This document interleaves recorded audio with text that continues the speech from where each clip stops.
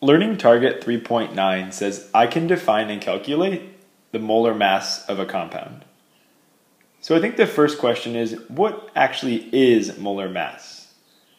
And I would define molar mass just in a few words. I would say molar mass is the mass of 1 mole of any substance.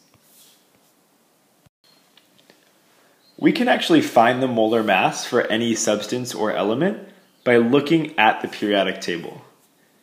And you can see that if we zoom in here to oxygen, it's actually listed as 15.999. So we would actually say that the molar mass for oxygen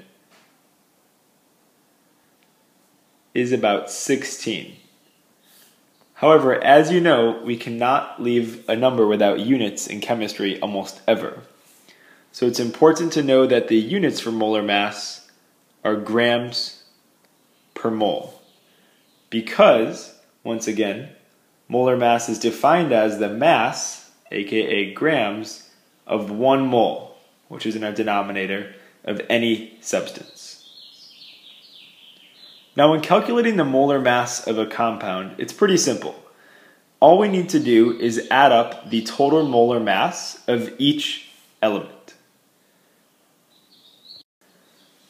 So in this compound, Al2CO3, we have 3 elements: aluminum, carbon, and oxygen. We need to find the molar mass of each of these elements in order to calculate the molar mass of the entire compound. I've already listed the molar mass for aluminum, which is in the periodic table as 27 grams per mole. If I want to find the molar mass of carbon, I look on the periodic table and I see that it has a mass of 12.011, and once again oxygen has a molar mass of roughly 16. So once again about 12.0 grams per mole, and oxygen has a molar mass of about 16 grams per mole.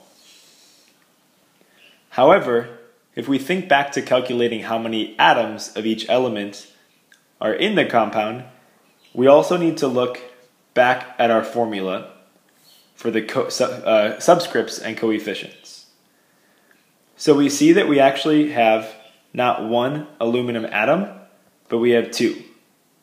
So we'll take our 27 and we'll multiply it by 2. In addition, we don't actually just have 1 carbon atom.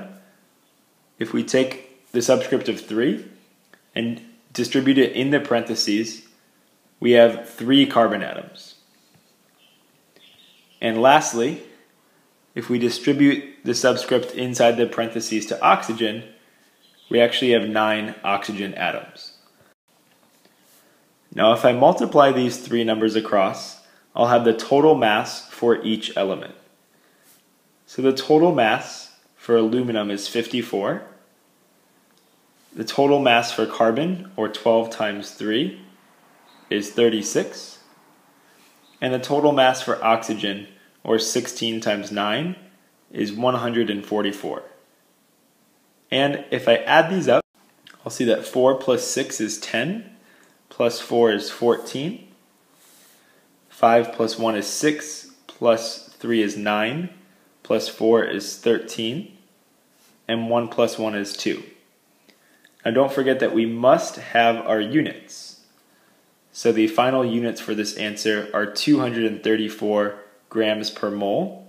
That is the molar mass for Al2CO3, which we calculated by once again adding the molar mass for each individual element. Now we're going to scroll down here and we're going to actually do an individual example. So using your own periodic table, calculate the molar mass of the compound BeOH2, otherwise known as beryllium hydroxide. And when you're done, resume the video to check your work. So I knew that I had one Be atom. I have 2 oxygen atoms, and I also have 2 hydrogen atoms. So if I get 9 times 0 is 1, 9.0 times 1 is 9, 16 times 2 is 32, and 1.0 times 2 is 2. And if I add 9 plus 2 plus 2, that gives me 13. And 1 plus 3 is 4. And that gives us an answer of 43.02 grams per mole, or D, as our final answer.